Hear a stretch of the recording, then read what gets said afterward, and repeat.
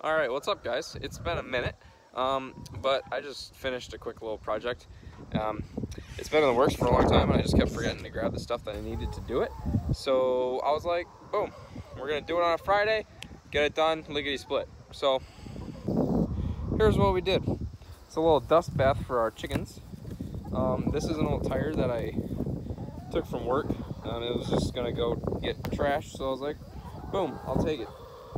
I grabbed that tire like 2-3 months ago and never got around to finishing this project. It's a quick, it feels wrong even calling it a project because it's like a 4 if that step project. So, and then we got all this dirt. Oh geez, killing chickens.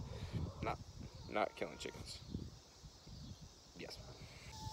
So we got this dirt. It's soup and they already pooped in it. It took them 2 seconds. Blondie, of course. But it's this dirt that we've driven over. I've driven over so many times with the excavator. It's just in the same spot, in the same path, and it's just super fine at this point.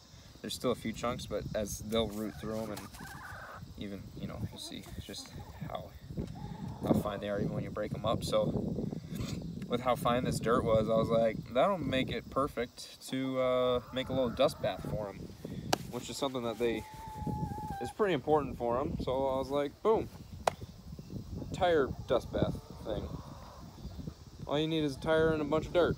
And it was like 3 of them pails, and she's overflowing. But you know, as they scratch around and root around and they bury themselves a little bit, it'll kind of work itself out, so it will, you know, look a little bit better. So there's a little idea for you if you need it for a dust bath for your chickens. Literally took 10 minutes of actually doing anything.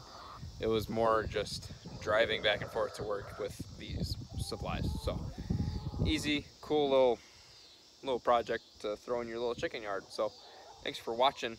Leave a like, comment, and subscribe. Also, yes, we moved. We got ourselves 4 acres now, so we can actually do cool stuff instead of getting limited to what we can do in the city, because the city doesn't like having animals. So we moved, and now we got space. So yeah, probably do like a tour of the land at some point if you guys would like that. Say it in the comments. Stay frosty.